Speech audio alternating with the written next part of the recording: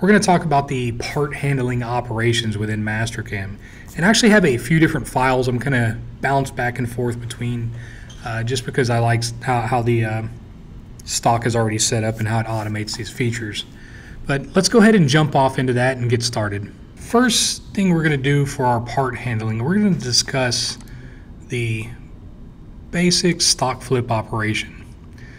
Now, I also showed this in the previous video that I've done, but we're going to go ahead and talk about it again. And we'll break this down in a little more detail. So right off the bat, we can see what active spindle we're working with. In this case, I got my left spindle. I have a geometry section here, and I could transfer this geometry if I select it, which is actually what I want to do. So I'm going to take the select button, and I'm going to select my geometry just by dragging a window. I have the option to blank out the original geometry, which I actually want to do as well. I don't want to see both of the parts here inside of my file at the same time.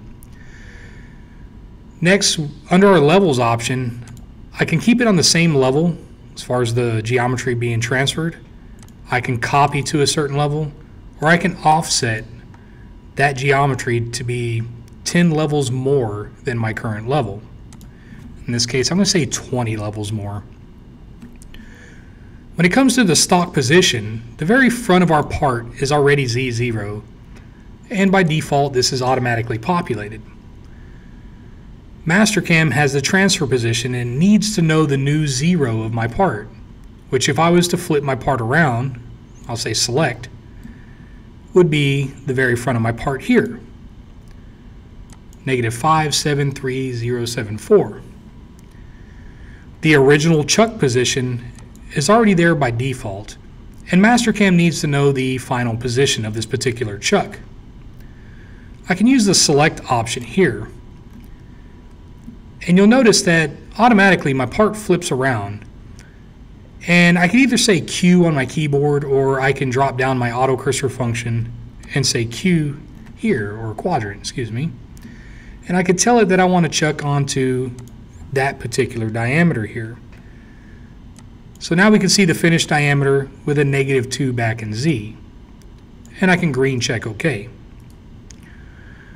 So if I was to put this in my top view, you can now see that our chuck is up on that area where I selected.